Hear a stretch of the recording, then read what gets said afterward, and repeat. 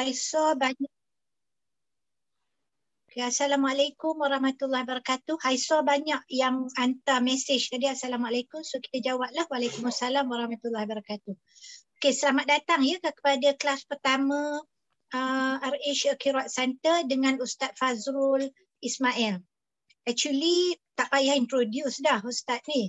Sebab dia memang terkenal di TV, dalam Quran Hour, World Quran Time, semua. Tak apalah, but I think we still need to introduce him. Ustaz Fazrul Ismail, he's a chemical engineer from University Purdue, USA. So it's a very one of the elite punya what do they call it? It's a very good university and it's a very difficult course actually nak buat tu. So kerana dia terlalu cintakan bahasa Arab, Quran semua ni, dia pergi mendalami Al-Quran di Mesir. Mesir tu memang lubuk tempat belajar all the agama and all that. Itu pun ramai nabi-nabi kan. Terutama yang kita semua tahu adalah Nabi Musa dan Fir'aun and all that. Dan kini Ustaz Fazrul Ismail adalah pentadabbur di Malaysia dan bertaraf dunia. So how lucky we all ya.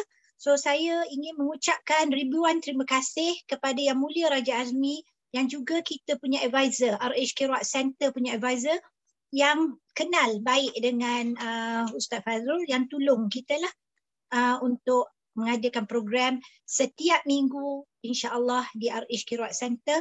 Tetapi untuk hari ini saja kita ada pada malam, tapi minggu-minggu yang berikutnya masih pada hari Khamis tetapi pukul 5.15 hingga ke 6.45. So kita sangat bertuah kita dapat dia pada malam Jumaat ini, malam yang penuh dengan keberkatan. Satu, yang keduanya di hari Zulhijjah, yang dalam bulan Zulhijjah yang pertama. So saya jemput ramai, kita support lah program ini, bukan senang nak dapat Tadabbur ni. So saya sekarang call upon Ustaz to take the lead lah for your Tadabbur process. Okay, Ustaz Fazrul, we welcome you with open all of us from RH Qiroat Center and all the yang masuk dalam ni semua welcome you ya. Okey, baik, terima kasih ucapkan pada Datin. Assalamualaikum warahmatullahi wabarakatuh. Alhamdulillah wassalatu wassalamu ala Rasulillah wa ala alihi wa man walah, syada la ilaha illallah, syada Muhammadan abduhu wa rasuluh. Allahumma salli ala sayyidina Muhammad wa ala alihi wa sahbihi ajma'in. Terima kasih diucapkan pada Datin. Seterusnya kepada tuan-tuan haji, perempuan hajah, tuan-tuan perempuan yang dirahmati, yang hadir pada program julung kali pada hari ini bersama dengan Qiroat Center ya, yang amat berbaik hati menguruskan, menyusun program pada hari ini. Jadi pada hari ini alhamdulillah dalam siri Tadabbur ya, saya maklumkan pada Datin kita mulakan hari Khamis. Saya terlepas pandang sebenarnya hari Khamis, saya ingatkan Khamis minggu depan, rupanya Khamis minggu ini. Jadi saya ada komitmen sedikit tadi di Astro. Untuk kali pertama ini hanya pada waktu malam ini 8 hingga pukul 9.30. Kita mungkin ada break nanti 15 minit untuk solat Isyak insya-Allah. Tapi insya-Allah selepas ini kita akan berprogram pada petang ya, pada waktu petang 5 suku hingga 6.45. Harapnya kita dapat mendalami kepada Al-Quran. Mungkin tuan-tuan yang ikut My Quran Time dah pun ikut ya sampai muka surat 247. Itu satu muka surat satu hari 1 jam.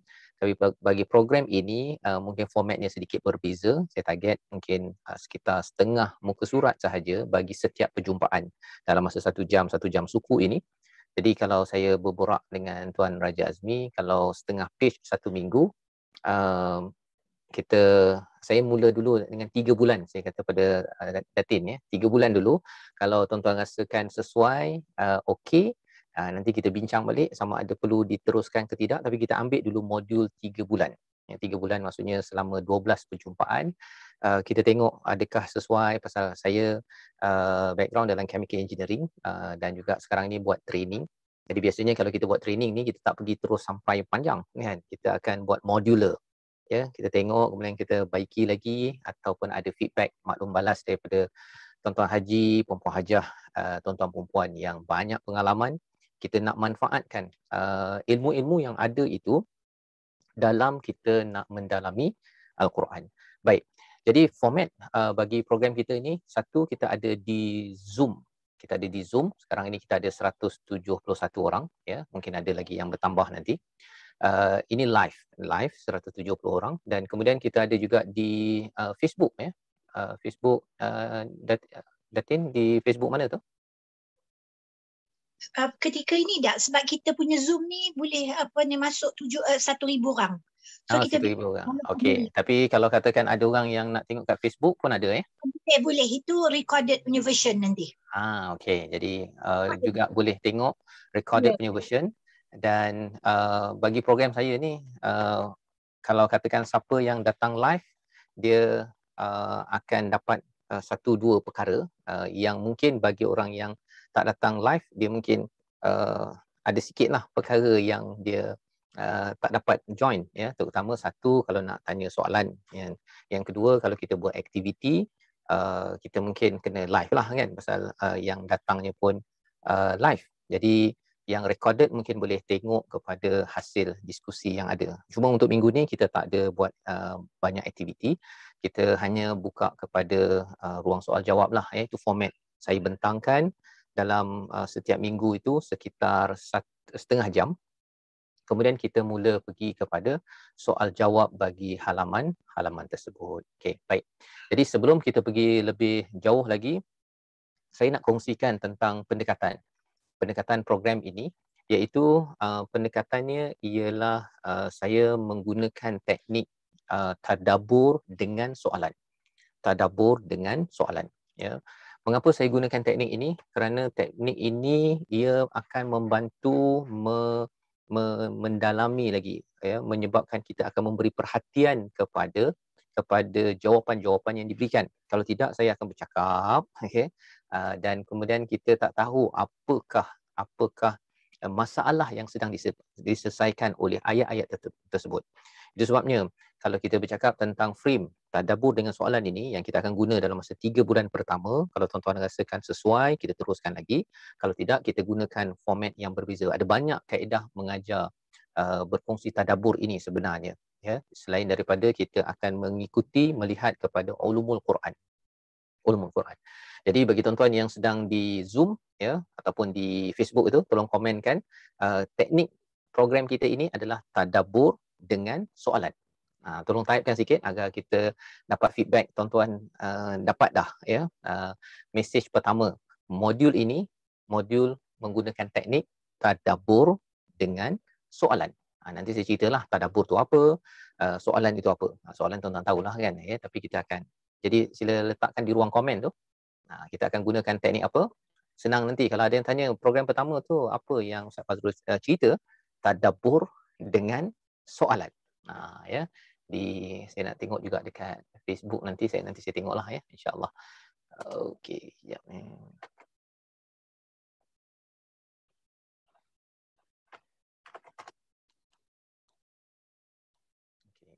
Di ruang komen, okey. Live dekat Facebook ni, sekejap ni saya tengah cari, tak jumpa pula. Tatin, di Facebook apa nama page ni? Kita tak buat live, kita ambil recording ni. Sekarang kita keep it in the cloud.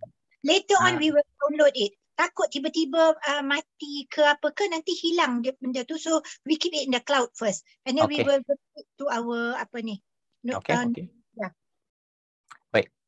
Jadi kalau begitu kita akan melihat, ya, secara live ini. Jadi terima kasih semua yang membalas. Kita menggunakan teknik tadabbur dengan soalan. Dan teknik tadabbur dengan soalan ini, ya, saya ambil daripada satu buku, ya, buku bahasa Arab namanya Tadabbur wa Amal. Ya, itu antara rujukan lah, ya, tapi saya tak banyak guna istilah bahasa Arab dalam program ini.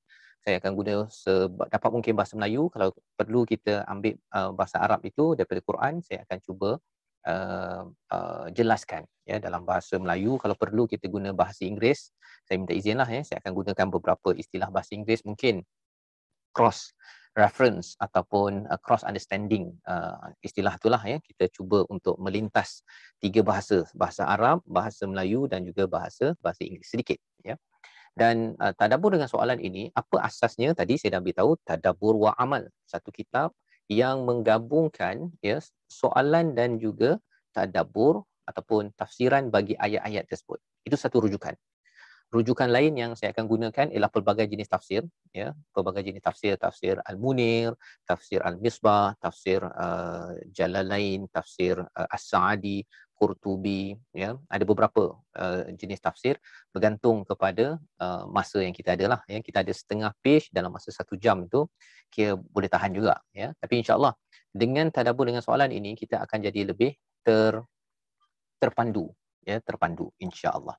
Baik. Dan lebih daripada itu ialah dalam program ni kita kalau katakan ada siapa yang nak bertanya soalan, tuan-tuan boleh gunakan secara lisan, ya, ataupun kalau di ruang chat tu saya tak pastilah, kalau katakan nanti dah sampai sekarang ni dah 210, kalau orang type tu saya tak sempat baca, kecuali kalau Rustia sempat baca mana-mana soalan, tapi kita cubalah, ya, kita cuba. Dan tadabbur dengan soalan, ya. Jadi kita dah selesai dah dari segi format. Tadabbur dengan soalan ini apa maksudnya? Apa maksud tadabbur dengan soalan? Tadabbur ini sebenarnya daripada perkataan dabbara. Ya, tadabbur daripada perkataan dabbara, saya bawakan surah 38 ayat 29 sebagai asas. Mengapa ya kita kena tadabbur, dan mungkin bagi sebahagian daripada kita mungkin tak biasa dengan istilah tadabbur, ada yang first time mengikuti program tadabbur, biasa kelas tajwid, kelas Qiroat, kelas tahsin, ya. Jadi saya kongsikan sedikit pada ayat 29 surah Sad, ya. Kalau siapa yang ada Al-Quran, dalam program ni kita boleh semua ada Quran, ya. Ada Quran, kalau boleh ada Quran yang ada terjemahan lagi bagus, ya, untuk kita dapat memahami dan follow. Dan kalau ada buku nota lagi bagus, ya, untuk kita catat apa yang kita peroleh. Tapi of course lah yang saya akan cakap mungkin bagi sebahagian laju ke perlahan, tolong beritahu nanti insya-Allah. Baik. Asas tadabbur ini salah satunya daripada surah Sad ayat 29. Mari kita tengok sikit di atas skrin, saya tunjukkan muka surat 455. 455, kalau tuan-tuan buka Al-Quran sekarang, ini asasnya program ini, ya. Hari ini pengenalan, kita ambil sikit daripada Al-Fatihah, ya. Kita akan break sekejap nanti untuk solat Isyak, dan juga kemudian kita akan selesai insya-Allah. Kata Allah dalam surah Sad, A'udzubillahi minasyaitonirrajim, Kitabun anzalnahu ilaika mubarak liyadabbaru ayatihi waliyatadhakkara ulul albab. Ya, maksudnya apa? Kita tengok maksudnya. Harapnya boleh buka. Okey. Al-Quran, sebuah kitab yang kami turunkan kepadamu, kitab yang banyak faedah dan manfaatnya untuk mereka memahami dengan teliti kandungan ayat-ayatnya, dan untuk orang yang berakal sempurna beringat mengambil iktibar. Biasa kan kita baca Quran, ya, tuan-tuan habis 30 juzuk, dapat pahala. Alhamdulillah. Kemudian tuan-tuan dengar orang baca Quran, kita senyap, la'allakum turhamun, dapat rahmat daripada Allah Subhanahu Wa Taala insya-Allah. Bila kita nak dapat barakah daripada Al-Quran, Allah kata kita perlu apa? Apa yang dinamakan sebagai tadabbur di sini perkataannya. Ya, tadabbur. Iaitu kitab Al-Quran ini dia akan memberi barakah, menjadi sumber barakah. Syaratnya ialah kita perlu buat dua perkara. Pertama namanya tadabbur, yang kedua waliyatadzakkara, iaitu kita mengambil pelajaran daripada mesej yang diberikan. Jadi apa tadabbur? Ya, tadabbur ini ialah kita cuba reflect. Kita berfikir, mendalami, menghayati, melihat kesan di belakang. Itu sebabnya dabbara ada kaitan dengan perkataan dubur, sesuatu yang di belakang. Ya. Jadi liyadabbaru, kita memikirkan sesuatu kesan di belakang apabila kita membaca satu ayat.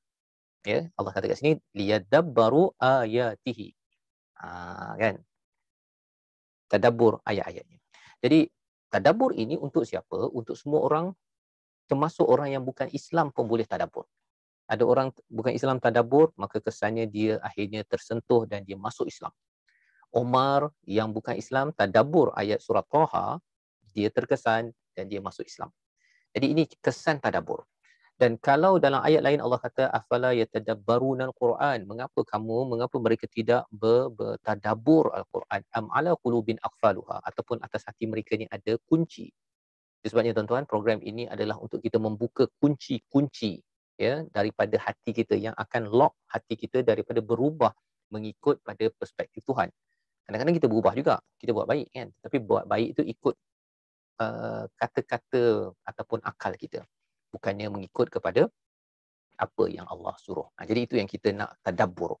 Lebih daripada itu, bila kita tadabbur ini, kita akan diberikan barakah. Apa maksud barakah? Kita dah bincang tadi, hasanah, pahala, kebaikan kan. Kita dah bincang rahmah, dapat rahmah. Kalau kita diam, kita dengar betul-betul.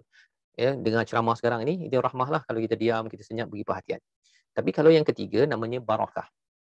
Okay, rahmah itu kasih sayang Allah, Allah beri pengampunan pada kita, Allah mudahkan urusan kita. Kalau Allah beri barakah, ya, kita baca sedikit saja ayat Al-Quran, mungkin setengah page, tetapi kita faham dengan tadabbur, maka insya-Allah kehidupan kita akan jadi barakah.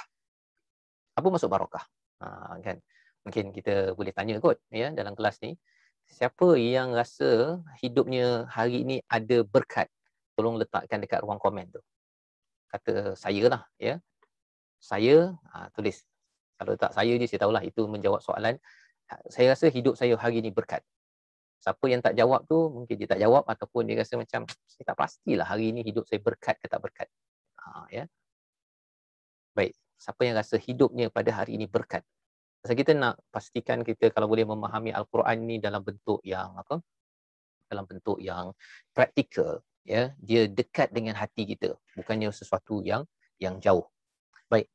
Jadi kalau katakan semua berkat ya, semua yang type tu berkat, saya nak tanya kepada salah seorang. Ini pakai skrin ya, pakai skrin. Kalau boleh siapa yang menjawab menggunakan lisan. Siapa yang dah jawab berkat tu, tolong beritahu kepada saya apa beza hari yang berkat dengan hari yang tidak berkat. Okey, silakan. Siapa yang onkan suara tu, mic tu, tolong jawab. Baru seronok sikit kan kita bawa kelas yang ni. Kalau tidak saya ceramah dia. Okey. Ke saya nak panggil nama je. Saya panggil nama, saya boleh quote nama je, kemudian siapa yang kena tu menjawab, boleh ya? Tapi nanti ada yang takut pula kan. Silakan. Siapa yang nak cuba menjawab, buka mic tu, dapat dengar suara sikit. Tak ada dengar suara saya je. Nak tahu hari ni betul berkat, beza dengan hari tak berkat macam mana? Mungkin bagi saya, Okey. Hidup yang berkat tu sihat, alhamdulillah, badan sihat, urusan pada hari tu berjalan dengan lancar. Mungkin pada hari yang tak berkat tu rasa macam ada je benda tak kena. Okey. Itu jawapan pertama ya, iaitu kalau lancar, sihat, semua lancar ya.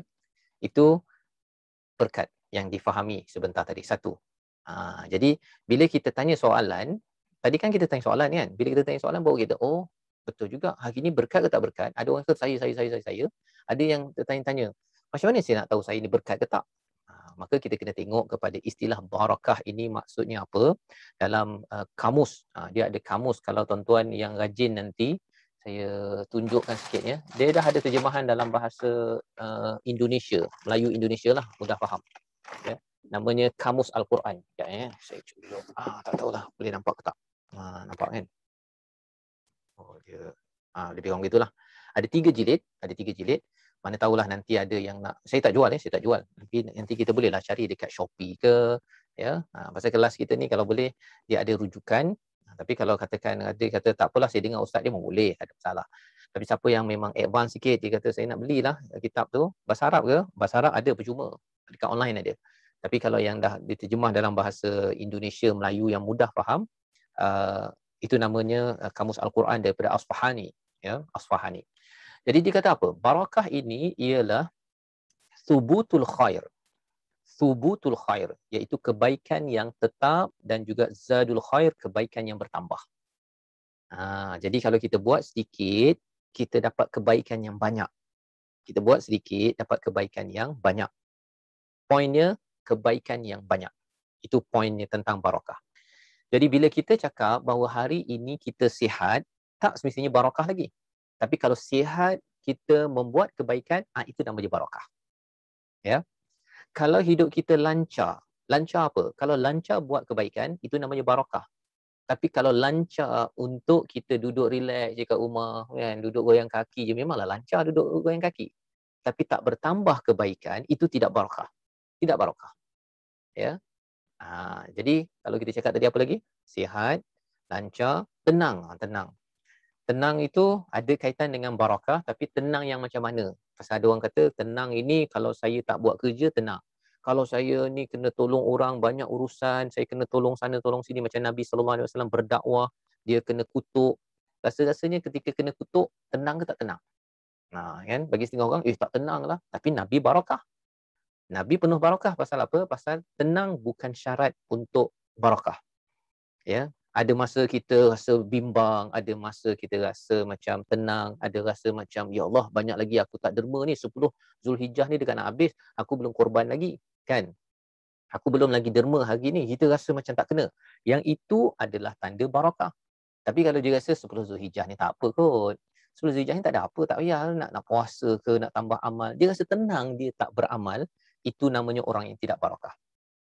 Jadi kita kena faham istilah barakah ini. Jadi bila kita cakap tentang kitabun anzalnahu ilaika mubarak ayat 29 tadi, maksudnya Quran ini dia akan beri panduan untuk kita, kalau sihat kita buat baik. Kalau kita tak sihat pun kita buat baik.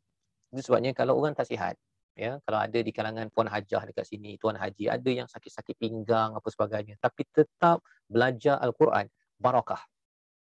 Barakah, kan? Sakit lututnya, pening kepala ataupun sakit pinggang, tapi masih lagi buat kebaikan belajar Quran, barakah. Yang sado, yang kuat tapi tak belajar, tak buat kebaikan, malah tengah berborak-borak dekat kat telefon ke, kan, buat perkara yang tak berfaedah, contohnya, walaupun sihat, tak barakah, tak berkat. Ya. Jadi itu kita cuba faham tentang asas yang kita bincang tadi, kembali balik semula kepada ayat tadi, iaitu kitabun anzalnahu ilaika mubarak. So macam mana kita nak dapat barakah ini? Syaratnya kalau kita tadabbur, Allah akan transform diri tuan-tuan. Tuan-tuan akan rasa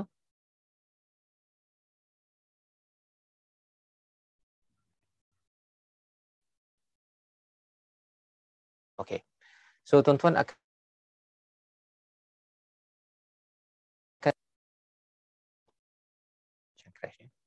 okay. Tuan-tuan akan rasa bahawa sesuatu sedang berlaku. Ya. Saya mungkin nak tanyalah pengalaman di kalangan tuan-tuan. Ada tak yang belajar Quran, belajar Qiroat, perubahan berlaku dalam hidup? Kalau ada, boleh tak jawab? Saya terasa. Saya terasa tu maksudnya saya terasa perubahan. Bila dah makin dekat dengan Quran, makin saya baca Quran, Qiroat, tajwid, saya ambil masa. Dulu saya tak spend masa banyak, tapi sekarang ni saya spend masa banyak dengan Quran. Saya terasa perubahan. Siapa yang pernah terasa tu, tolong tulis dekat ruang komen tu, saya pernah terasa. Tak kisahlah rasa apa kan, tapi rasa untuk ke arah kebaikan. Ada rasa beza ya. Okey, yang rasa beza. Terasa perubahan, kan? Dan kalau kita senaraikan setiap orang ini, perubahan-perubahan yang berlaku itu, ya, mengapa jadi begitu? Kerana itu namanya mubarak. Mubarak, barakah daripada Al-Quran. Kalau tuan-tuan nak rasa lagi banyak perubahan, kebaikan itu, perubahan ke arah kebaikan, ya, bukan ke arah keburukan. Dulu mulut tak jaga, kan? Asyik mengumpat je kerjanya. Asyik tak puas hati je dengan orang, kan? Tetapi bila dah dengan Quran, kalau tuan-tuan rasa macam tengok balik, saya ni kurang lah nak cakap benda-benda yang tak baik ni, saya rasa macam saya dah tak seronok dah, kan? Kalau suruh untuk dengar dengar Quran ke derma ke, yang itu saya seronok, excited.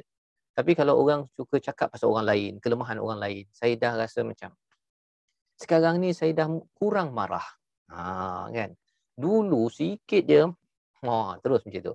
Kalau tuan-tuan ada rasa-rasa begitu, sebenarnya itu barakah daripada Quran. Itu barakah daripada Al-Quran. Baik. Jadi itu tadabbur. Kita nak bincang tadabbur, kan? Kita punya frame bagaimana kita punya program ini, kita tadabbur dengan soalan. Dengan soalan, ya. Baik. kita nak tengok kepada soalan, tadabbur dengan soalan. Soalan ni daripada mana teknik ni ambil, kan? Kita ambil daripada surah 14. Kita surah 14, saya tunjukkan kepada tuan-tuan. Ya, saya harap saya boleh share screen. Okey. Screen 1, screen 2. Okey, Quran Windows. Nampak ya? Okey.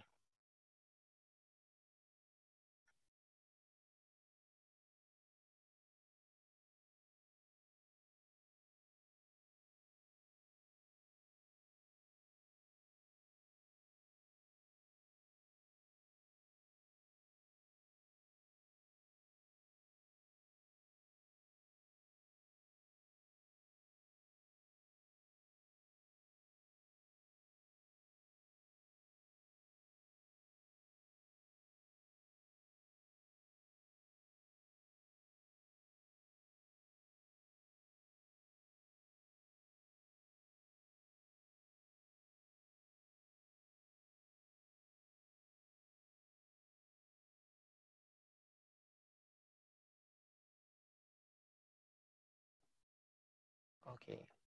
Okey. Oh, saya ni Okey, ayat yang pertama. Surah 14, muka surat 255. Surah 14, surah Ibrahim.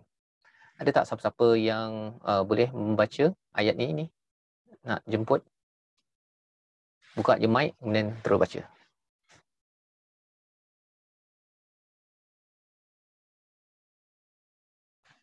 Tuan Raja Azmi, siapa kita nak recommend ni untuk baca? Kalau baca dapat pahala kan. Kemudian kita tadabbur dapat barakah. Dengar dapat. Oh, host not allowed unmute. Oh, okey. So kena angkat tangan dululah siapa nak baca kan.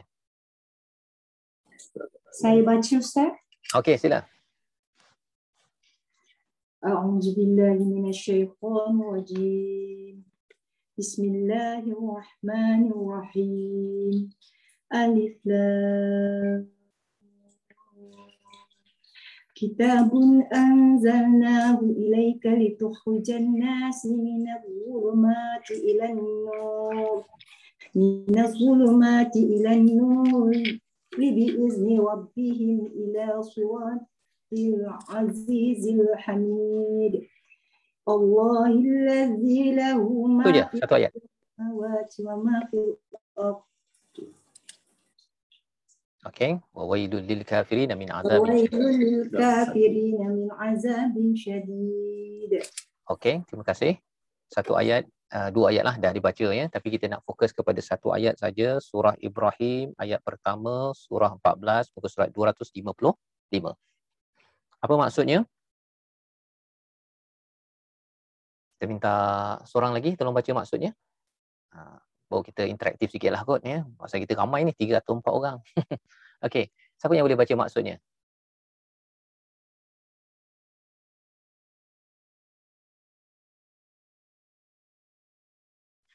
Tiga partisipan raise hand ya. Jadi siapa yang raise hand? Hasanah Selamat. Okey.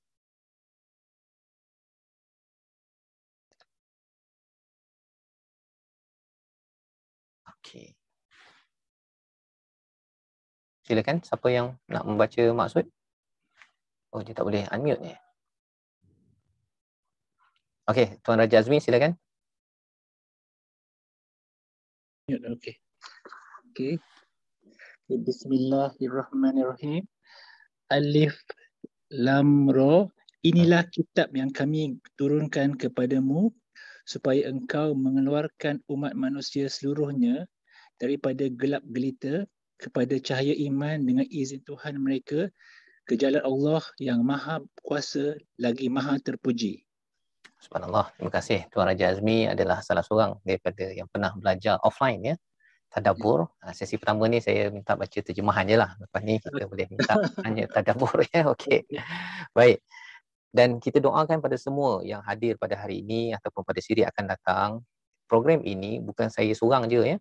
Satu, nanti kita minta orang yang boleh baca, boleh bantu saya baca, yang baca terjemahan. Dan kemudian kita akan menggunakan, bila saya terangkan tentang tadabbur dengan soalan ini, kita boleh juga bertadabbur nanti.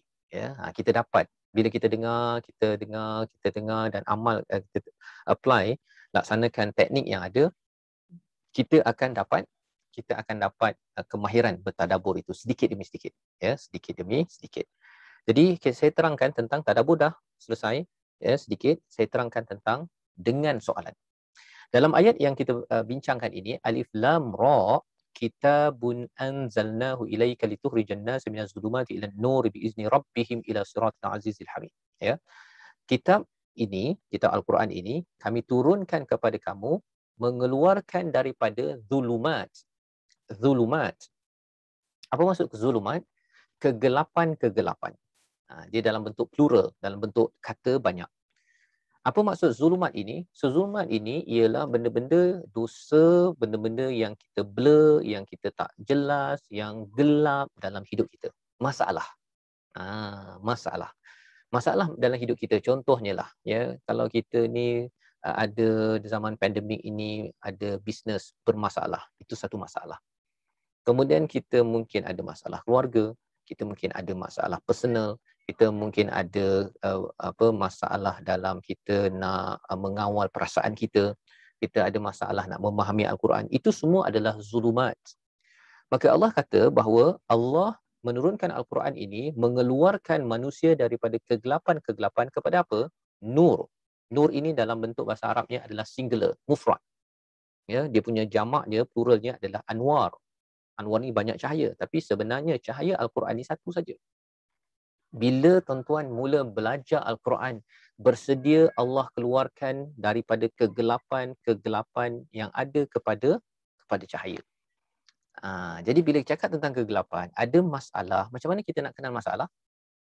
Ada soalan. Ada soalan. Ya. Bila kita ada soalan, kita akan keluar masalah. Lawan pada soalan adalah jawapan. Dan jawapan itu ada pada nur, pada cahaya Al-Quran yang kita baca ini. Ya, sebenarnya ia adalah cahaya kepada diri kita. Contohlah, ya, contoh. Saya tak tahu bagaimana nak jadi ibu atau ayah ataupun suami ataupun isteri yang baik, contohnya. Jadi kita tanya soalan, macam mana ya nak jadi ibu ayah yang baik? Kan? Keluar soalan itu namanya zulumat, kegelapan-kegelapan, kekaburan-kekaburan yang kita tak pernah tahu jawapannya, tapi bila kita jumpa Quran ada jawapan. Quran ada jawapan. Ya. Jadi itu sebabnya mengapa tadabbur dengan soalan ini kita akan menyebabkan tuan-tuan dapat cahaya. Kan tuan-tuan dapat cahaya ni kan. Quran ini cahaya. Jadi bila tuan-tuan ada soalan, tuan-tuan dapat buat perbezaan, ya, di antara soalan, ya, kegelapan dengan cahaya. Okey. Apa kesan kalau kita belajar Quran, kita tak nampak gelap ataupun tak nampak soalan? Apa jadi? Yang ini saya kena minta lah jawapan daripada semua. Mungkin share sikit dekat ruang komen tu. Apa kesan kalau kita belajar Quran, kita nampak cahaya sahaja tapi tak nampak gelap. Tak pernah nampak masalah, tak nampak soalan. Apa jadi? Cuba typekan sikit dekat ruang chat itu. Okey, saya boleh baca. Ini dah mula soalan tinggi sikit kan.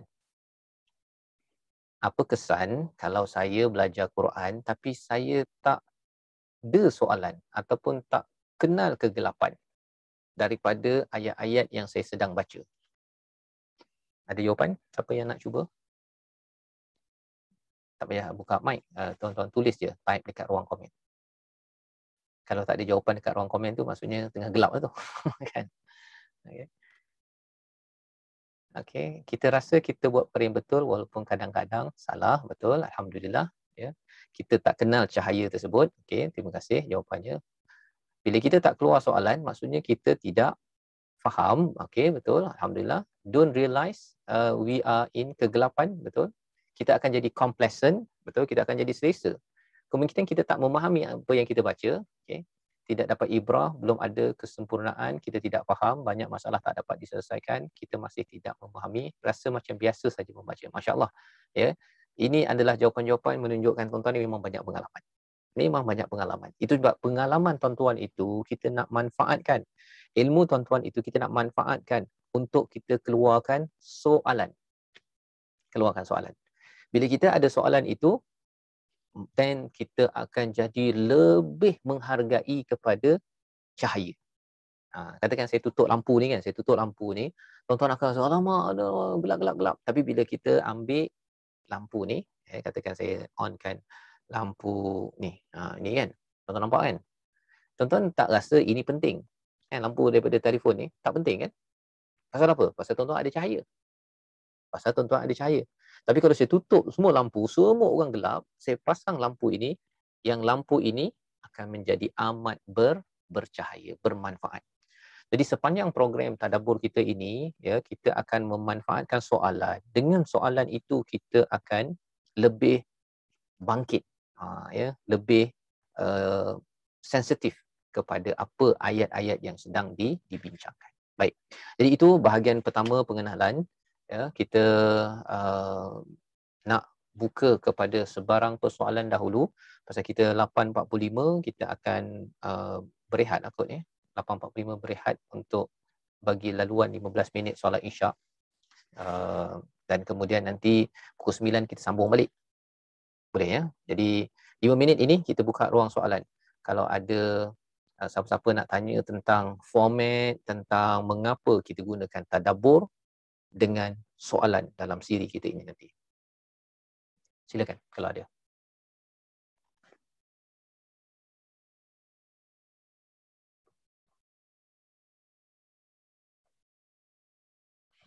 Silakan kalau ada sebarang soalan. Macam mana nak tanya Boleh unmute Kena angkat tangan dulu. Okey, Samiah Kadir.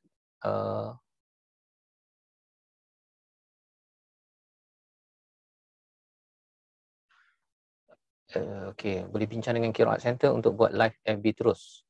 Lagi baik. Itulah saya. Nanti kita boleh cadangkan pada Datin untuk FB. Mungkin ada yang tak ada Zoom kan. Nak masuk di FB boleh tengok saja. Okey, betul. Mungkin ada kawan-kawan kita yang tak ni kan.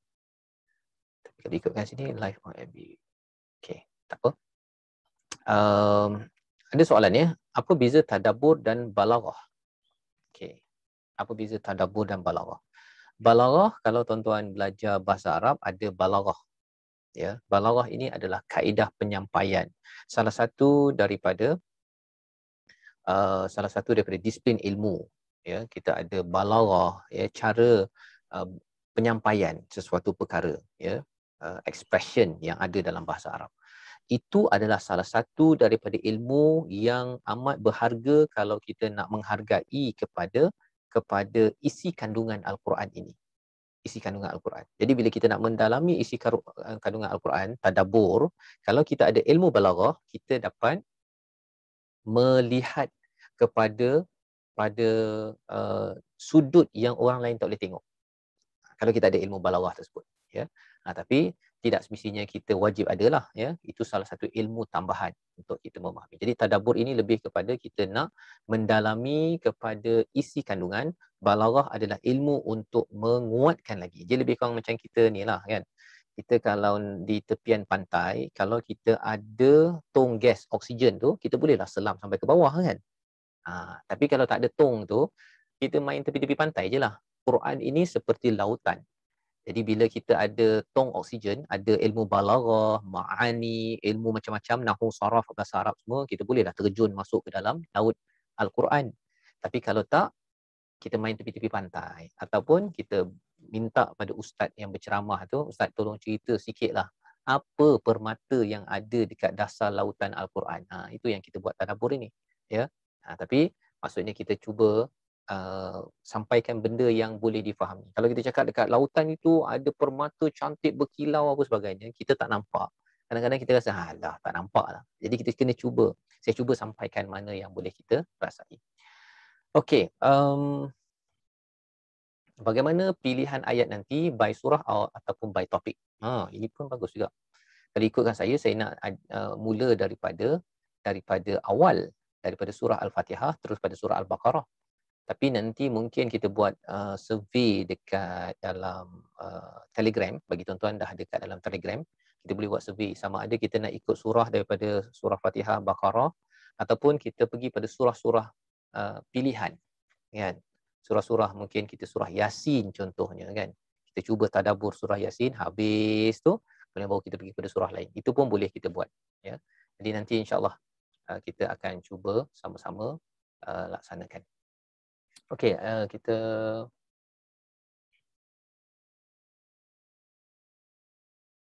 tengok lagi apa soalan. Adakah menerusi tadabbur itu kita mampu menarik seseorang kepada kebenaran? Itu tajuk soalan yang bagus. Dengan tadabbur, tuan-tuan ya, kita akan dapat menarik diri kita kepada kebenaran. Itu paling penting. Paling penting. Dengan tadabbur. Dan kalau tuan-tuan dah minat pada kebenaran, nanti tuan-tuan automatik tuan-tuan akan dapat juga kemahiran untuk menarik orang kepada kebenaran. Pasal tadabbur ini dia adalah satu seni yang tersendiri, ya. Tetapi ada ilmu dia, ya. Yang penting kita buat dulu, dia ada level 1, level 2, 3, 4, 5, 6, 7, 8. Itu saya bahagikan pada 8 level, ya. Jadi kalau kita sendiri pun boleh sampai terpengaruh dengan kebenaran yang disampaikan dalam Al-Quran, macam mana kita nak tahu kita terpengaruh dengan kebenaran tersebut? Kita nampak dia punya zulumat, kita nampak dia punya kegelapan-kegelapan dia. Kita nampak dia punya masalah yang diselesaikan oleh ayat tersebut. Itu yang kita nak bincangkan selepas kita berehat sebentar lagi. Ya. Okay, baik.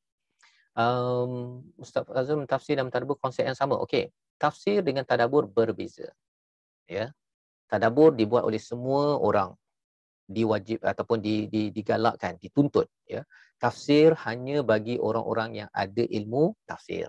Ada ilmu-ilmu balaghah, ma'ani, apa sebagainya, ilmu-ilmu yang mendalam, itu boleh buat tafsir. Itu ulama saja yang boleh buat. Tapi tafsir bukan semua orang wajib buat. Tetapi tadabbur, Allah cakap afala yatadabbaruna al-Quran, mengapa kamu tidak tadabbur? Mengapa mereka tak tadabbur? Maksudnya ini seruan kepada seluruh manusia. Manusia mampu buat. Ya. Baik. Okey, billing sudah ada. Tafsir dan tadabbur saya dah terangkan. I'rab al-Quran, i'rab ini adalah ilmu dalam Quran. Ya, kalau kita tahu nahwu, saraf, kita pandai i'rab, ia membantu kita tadabbur. Tapi kalau tuan-tuan tak ada i'rab, tak apa. Ya, saya pergi dalam program ini, saya tak ada pergi yang terlampau tinggi, ya, kita akan sama-sama.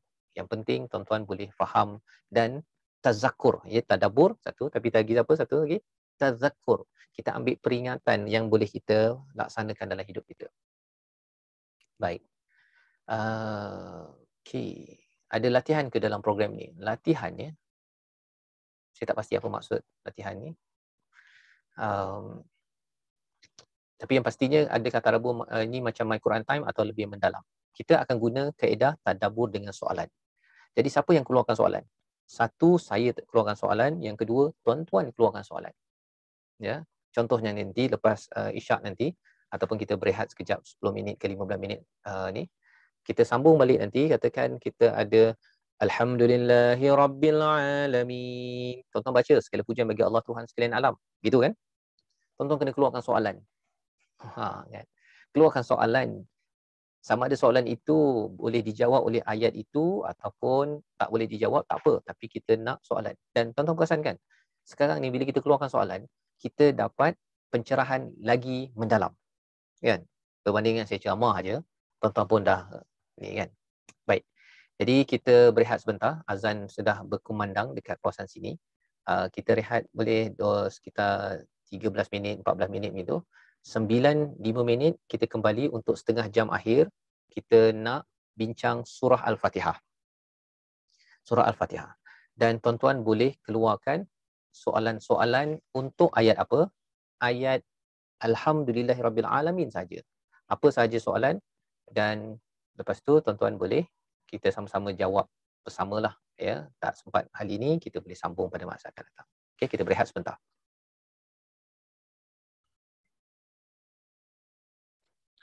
Alhamdulillah, wassalatu wassalamu ala Rasulillah. Kita kembali semula. Ada yang kata, Ustaz, saya baru level tadika. Yang kita nak pergi ni, kita pergi mula level tadika. Kemudian nanti kita akan mula bertahap-tahap pergi ke lebih atas, ya, insya-Allah. Okey, lagi ada soalan? Okey.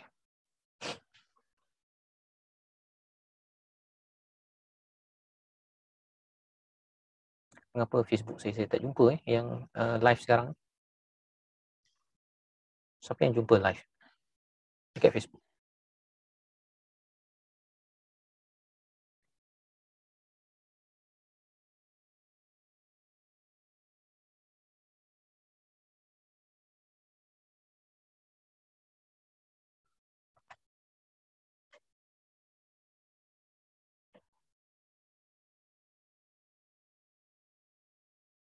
Ada yang jawab jumpa Ustaz? Ya. Live di Facebook? Baru tadi. Ada Okey. Ada seorang tadi jawab. Yang ini kata tak jumpa.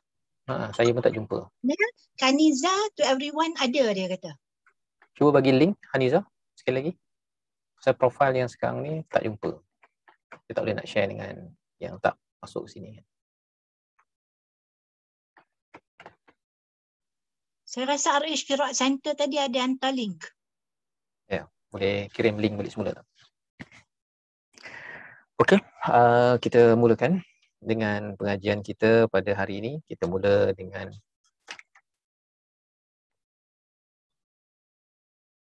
saya tak dapat Facebook ni. Kita apa? Dah ada minta lagi sekali link tu. Aisyah, itu dia. Link. Okay.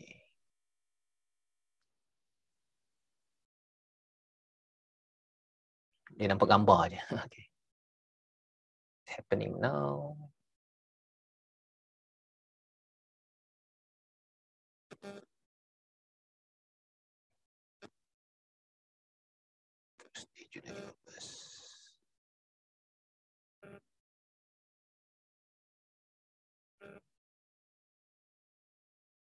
Kalau di Facebook, Ustaz kena tekan play baru dia play. Oh, play. Oh, okey. Biasa kan dia. Okey, tak apa, saya tak jumpa. Okey, kita teruskan dengan sesi kita pada kali ini surah Al-Fatihah. A'udzubillahi minasyaitonirrajim. Bismillahirrahmanirrahim. Alhamdulillahirabbil alamin. Ar-Rahmanir Rahim. Maliki yaumiddin. Iyyaka na'budu wa iyyaka nasta'in.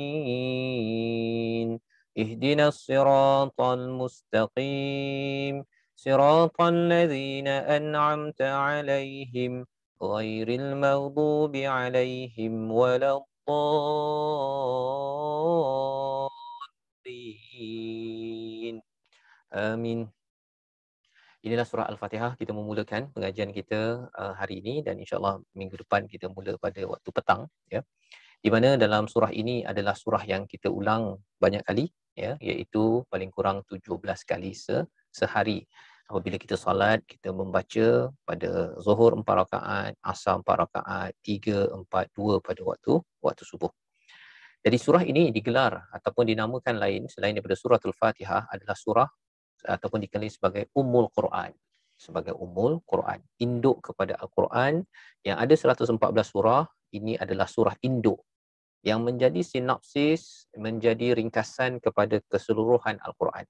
Siapa yang faham isi kandungannya ini, maka dia memahami apa yang terkandung di dalam Al-Quran, 113 surah yang lain. Jadi secara ringkasnya, ya, kalau kita tanya soalan, apakah 3 kategori ataupun 3 ilmu penting yang ada dalam surah ini? Kalau kita tanya soalan itu, yang pertama ialah Bismillahirrahmanirrahim, Alhamdulillahirabbil alamin, Ar-Rahmanir-Rahim, Maliki yaumiddin, bercerita tentang akidah, keimanan kepada Allah SWT. Ya, soalannya apa? Apakah 3 perkara, 3 komponen yang banyak dibincangkan ulama tentang surah ini? Yang pertama akidah ataupun tauhid. Yang kedua, iyyaka na'budu wa iyyaka nasta'in, ayat nombor 5, berkaitan dengan ibadah, berkaitan dengan syariat, nombor 2. Dan nombor 3, ihdinas siratal mustaqim, siratal ladzina an'amta 'alaihim ghairil maghdubi 'alaihim waladdallin. Kita minta ditunjukkan jalan yang lurus, ya, cara hidup yang bagus, akhlak yang okey, ya. Jadi kita ada 3, iman, akidah, yang keduanya ibadah ataupun syariat, yang ketiganya adalah akhlak, lifestyle dalam kehidupan kita, sirat. ya, jalan kehidupan kita yang kita inginkan. Jadi 3 perkara inilah yang sebenarnya akan kita jumpa berkali-kali di dalam Al-Quran.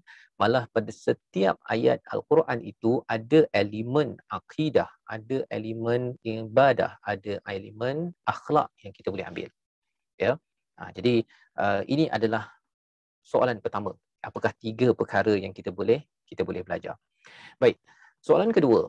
Ya, soalan keduanya, ada yang tanya, boleh tak rakaman ni boleh share tak? Saya tak tahu rakaman ni kat mana nanti urus dia beritahu nanti ya. Okey. Soalan kedua ialah ada berapa surah dalam Al-Quran yang ada bermula dengan Alhamdulillahirabbil alamin. Ya. Pasal surah ini, Bismillahirrahmanirrahim ni ada pada hampir setiap surah kecuali satu surah saja. Surah At-Taubah. Baik. Tetapi kalau kita letakkan surah ini, ayat pertamanya pada Alhamdulillahirabbil alamin, ada yang kata ayat pertamanya Bismillahirrahmanirrahim, ada beza pendapat. Tetapi kalau katakan mula dengan Alhamdulillahirabbil alamin, ada berapa surah bermula dengan Alhamdu? Jawapannya ialah 5 surah. 5 surah. Yang pertama apa? Surah Al-Fatihah. Yang kedua surah Al-An'am. Yang ketiga surah Al-Kahfi, surah Fatir dan juga surah Sabah. Ya, jadi 5 surah ini sebenarnya kalau kita lihat dalam Al-Quran ini, kita puji Allah, segala pujian bagi Allah Tuhan sekalian alam. Jadi 4 surah yang lain, boleh tak senaraikan apa 4 surah tersebut dekat ruang chat? Apa 4 surah tersebut? 4 surah ini akan menerangkan balik kepada Al-Fatihah. Pasal Al-Fatihah ini kita puji pada Allah Tuhan sekalian alam. Di surah yang 4 lagi ini akan menjelaskan balik mengapa kita puji Allah Subhanahu wa taala. Ya, mengapa kita puji sangat. Contohnya dalam surah Al-An'am, Allah menciptakan bumi ini. Dalam surah Al-Kahfi, Allah bukan cipta sahaja kita, tetapi Allah turunkan anzala ala abdihil kitaba wa lam yaj'al lahu iwaja. Dan Allah puji Allah ya pada surah Fatir dan juga surah Sabah. Jadi 5 surah inilah sebenarnya menerangkan kepada Alhamdulillahirabbil alamin. Jadi soalannya ialah mengapa kita kena puji Allah? Ya. Mengapa kita kena puji Allah? Ya, kerana Allah ini adalah Rabb. Rabb ini ada kaitan dengan tarbiyah. Ada kaitan to nurture and to grow, untuk mendidik dan juga membesarkan. Jadi maksudnya bila kita puji pada Allah, pasal Allah ni mendidik kita, membesarkan kita daripada dulu kecil jadi besar, daripada tak pandai Quran jadi pandai Quran, daripada kita tak pandai macam-macam kita jadi pandai, dulu kecil sekarang besar, itu adalah Rabbul Alamin. Maka bila kita tengok pada Rabbul Alamin ini, kesan pada diri kita, itu tazakkur ya. Tadabbur ni kita dah dapat mesej. Tazakkurnya, apakah pelajaran daripada Alhamdulillah Rabbil Alamin? Apa pelajarannya? Boleh tak kita senaraikan dekat ruang chat itu? Apa pelajaran bila kita dah tahu segala pujian bagi Allah Tuhan sekalian alam? Pelajarannya ialah apa? Boleh kita senaraikan kat situ.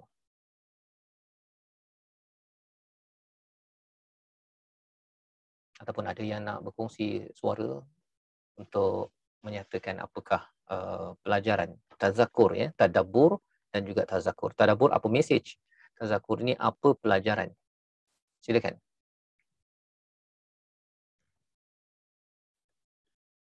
Yang jawab dekat chat tu okey, tapi kalau ada yang nak menjawab menggunakan lisan tu lagi bagus. Pasal nanti kita akan ada soalan lagi lepas tu ya. Dia akan ada dia lebih berinteraksi, dan bila berinteraksi ni dia punya kefahaman kita akan jadi berbeza. Silakan Gi. Kebesaran Allah, Ustaz. Kebesaran Allah. Apa pelajarannya? Pelajaran yang kita nak ambil peringatan, yang kita nak laksanakan.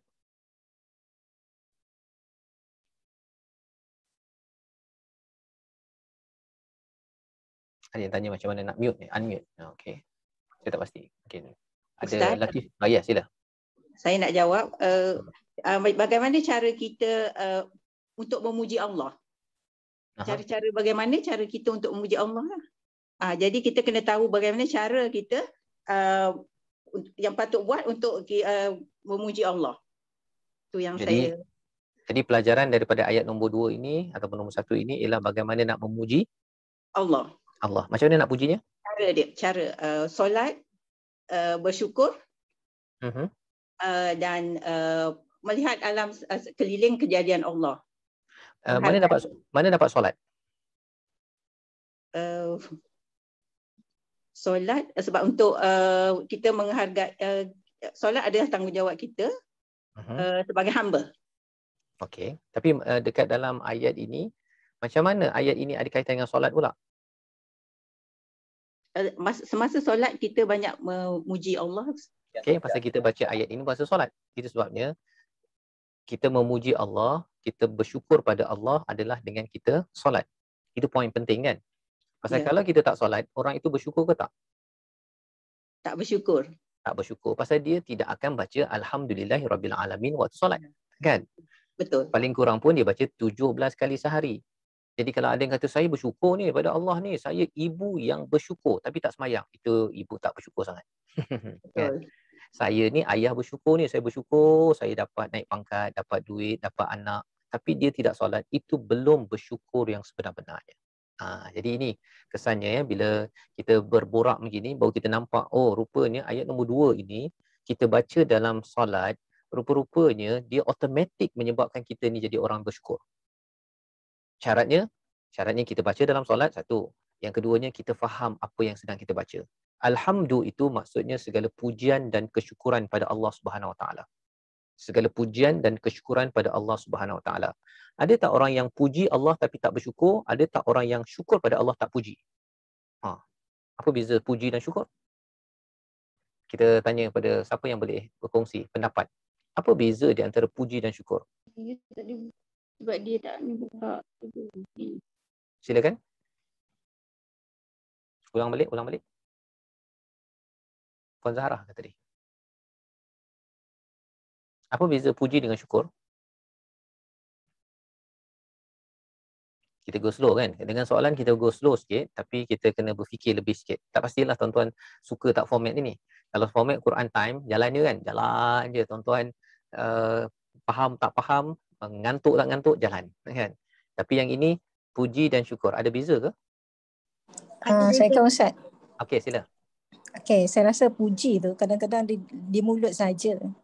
Tapi kalau kita bersyukur tu dia sampai dia go into deep lah. Maknanya dengan perbuatan, maknanya selain daripada ucapan, dia juga dengan perbuatan kita menzahirkan syukur, menyahirkan rasa syukur. Tapi kalau macam kata puji tu kadang-kadang mulut je, hati tak pasti. Itu saja. Okey, itu satu perspektif. Alhamdulillah, kan? Maksudnya puji di mulut, syukur di hati. Itu satu. Yang kedua ialah apa? Kalau di dalam bahasa Arab al-madah wa syukur, ya. Al-madah wa syukur ini maksudnya madah ini puji, ya. As-sana wa syukur, ya. As-sana wa syukur iaitu puji dan juga syukur. Puji ini ialah bila nikmat itu sampai pada orang lain, kita puji. Contohlah kan, kalau katakan saya dapat daripada Tuan Raja Azmi bagi saya satu pen contohnya. Bagi satu pen. Bagi pada saya satu pen. Saya cakap terima kasih. Saya bersyukur ke saya memuji Tuan Raja Azmi? Tuan Raja Azmi bagi saya pen. Puji ke syukur? Puji. Puji ke syukur? Terima kasih. Syukur. Siapa yang dapat nikmat ini? Syukur. Saya yang dapat kan? Kalau saya dapat, itu namanya syukur. Tapi kalau Tuan Raja Azmi bagi kepada Encik mana? Ataupun bagi pada Puan Aiza contohnya, kan? Tuan Raja bagi pada Puan Aiza. Kemudian saya cakap pada Tuan Raja, terima kasih pasal bagi kepada Puan Raja. Itu puji ke syukur? Puji ke syukur? Puji. Pasal apa? Pasal nikmat tu saya tak dapat. Tapi saya memuji kepada Tuan Raja kerana memberi nikmat itu, membuat baik kepada Puan Raja. Itu adalah perbezaan kedua, puji dan syukur. Maksudnya apa? Bila kita nampak orang lain dapat nikmat kereta besar, contohnya. Orang lain dapat rumah besar. Bila kita kata Alhamdulillah, itu namanya apa? Puji ke syukur? Puji, Ustaz. Puji. Tapi kalau katakan, saya yang dapat rumah itu, dan kita cakap Alhamdulillah, itu namanya apa? Syukur. Jadi soalannya, ni Tadabbur dengan soalan ni dia banyak soalan. Kan? Apa kesan kalau orang itu syukur tapi tidak puji Allah?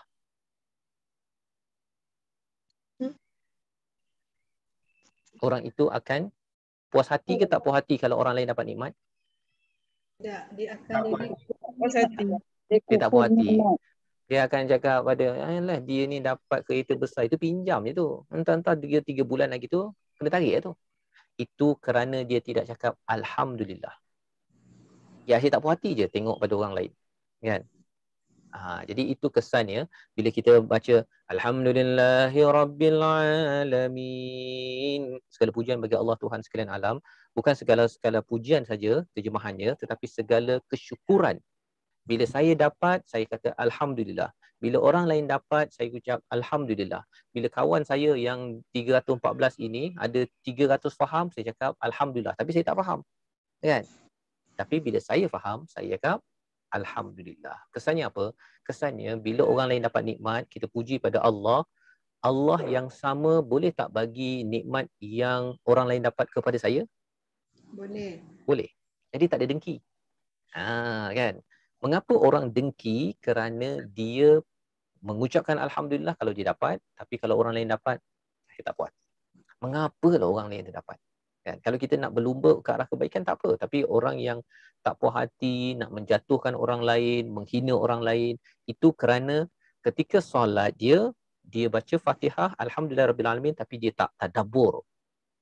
Dan kalau katakan dia tak solat, lagilah dia tidak tadabbur kepada ayat tersebut, pasal pujian dan kesyukuran, puncak kepada kesyukuran itu adalah apabila kita menghadap Allah on time 17 kali sehari ketika kita dibenarkan untuk solat dalam hidup kita seharian. Jadi itu adalah ayat yang kedua kita bincangkan terus daripada surah Al-Fatihah, ya.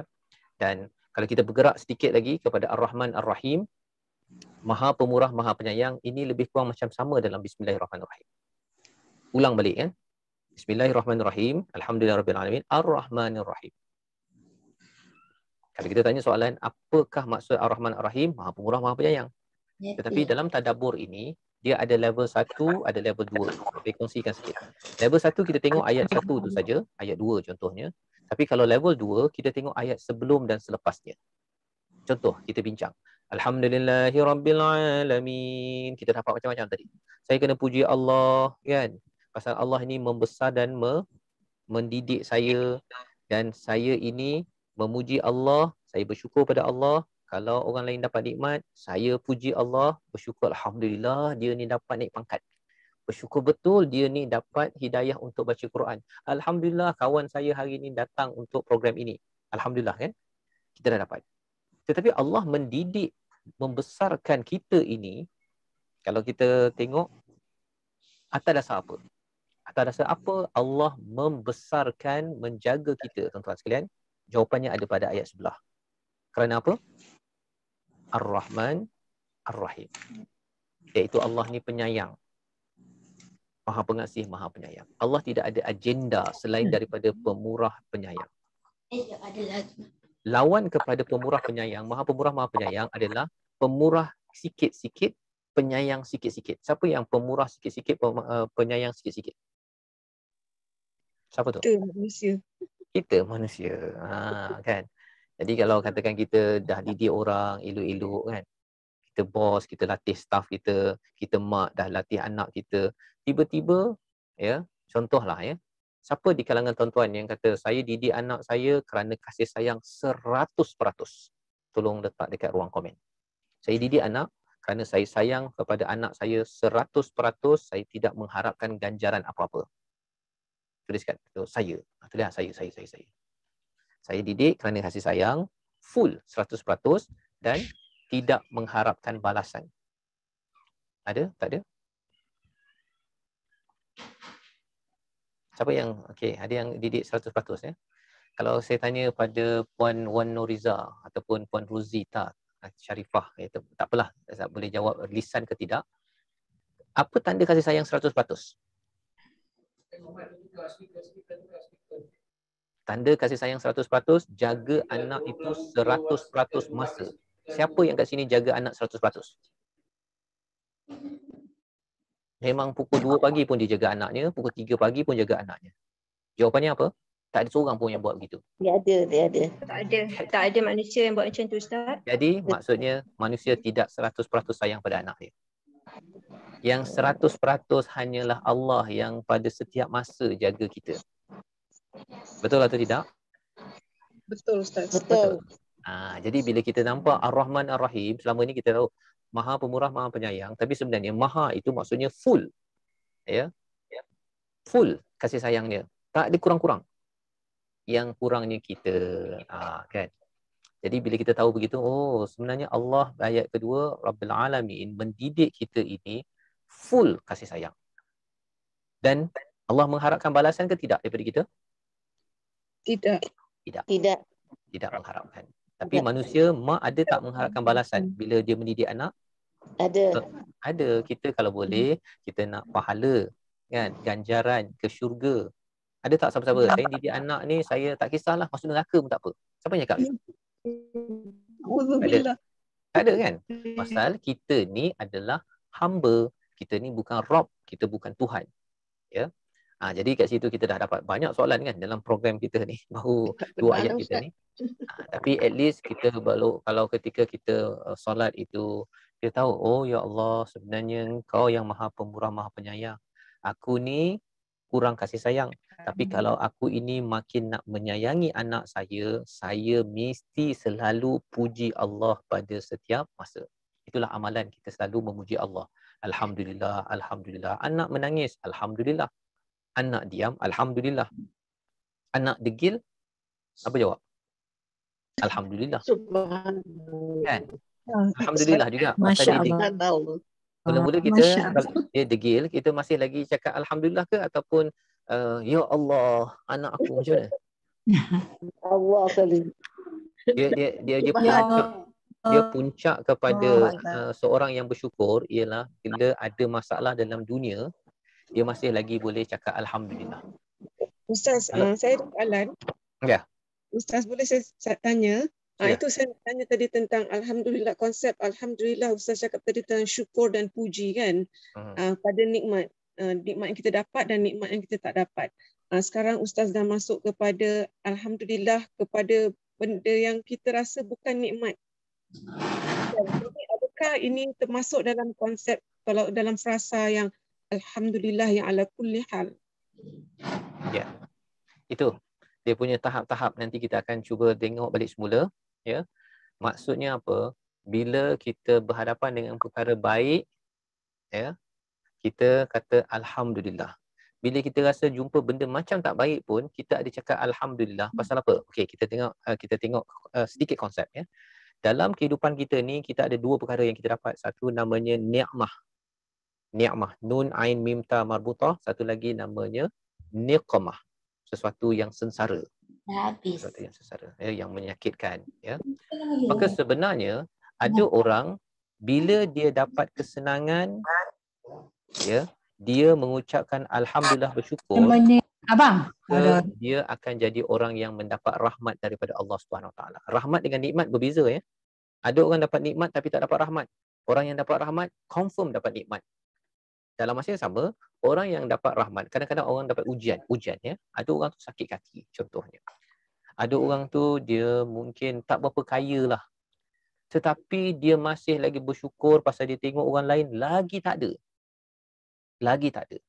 Lepas tu dia bersyukur pada Allah. Apa yang Allah bagi kepada orang yang kurang, yang sakit tadi tu, Allah bagi apa? Rahmah.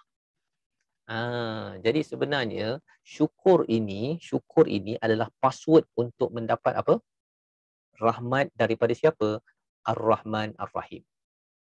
Itu sebabnya kalau perkara tu berdosa, kita cakap astaghfirullah, kan? Memanglah, kan? Kalau anak buat silap, contohnya dia buat dosa, kita cakap astaghfirullahalazim.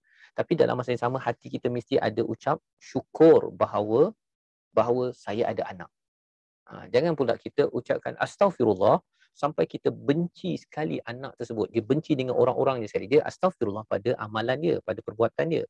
Tetapi kita dapat anak itu, kita kena ucap Alhamdulillah. Kita kena bezakan. Itu sebabnya benda ni adalah satu seni. Itu sebabnya mengapa ianya menjadi suatu ulangan. Dan malah dalam surah Al-Kahfi itu ayat pertama, ya, surah Al-Kahfi ni cerita pasal apa? Pasal menjauhkan daripada ujian akhir zaman. Pasal apa? Pasal akhir zaman, tuan-tuan, kalau kita nak selamat, ubatnya adalah Alhamdulillahilladzi anzala ala 'abdihi al-kitaba wa lam yaj'al lahu 'iwaja. Syukur. Syukur pada Allah, password untuk selamat di akhir zaman. Jadi alhamdulillah kita berada pada 9.30, kita selesai pada hari ini. InsyaAllah kita bersambung pada minggu hadapan, kita menyambung balik semula Al-Fatihah. Kita masih dalam page yang sama, tapi harapnya tuan-tuan dapat manfaat, poin, nota, sila kongsi di Telegram nanti. Mungkin ada kawan yang tertinggal apa sebagainya.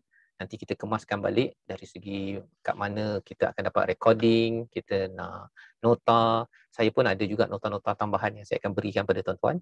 Moga-moga kita mendapat manfaat. Qauli hadza wa astaghfirullahi wa lakum. Assalamualaikum warahmatullahi wabarakatuh.